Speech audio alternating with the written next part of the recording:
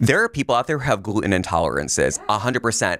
But then sometimes people get trendy with it. I had a parent and the student had no allergies, right? We're going to call her Barb. Mom would be like, cannot have cheeses because of this in it. Come but the on, mom would pack cheeses. And I'm not saying like she put them in a baggie. It was a bag of Cheez-Its. But and she told you she couldn't have Cheez-Its. Ma'am, what? A family brought in cupcakes for someone's birthday. They changed in ingredients. They knew that we had a lot of allergies in our class. We had 3 kids with allergies. We had her with her gluten. Whatever, we had a kid that was allergic to eggs, which is in everything. A kid allergic to milk, not lactose, allergic to any dairy. I give a cupcake to the kid who can't have eggs. And I go to turn around, I'm like, oh my gosh. So I grab the cupcake. He's crying because he wanted to eat the cupcake. Like, no, it has eggs in it. And I checked the container and it said no eggs. And I'm like, oh, okay. Why did I feel like it's dairy? And I look over and the kid who's allergic to dairy has scarfed that puppy down. So he goes in the bathroom. It was the worst day. And then he convinced me he's good. He was not good.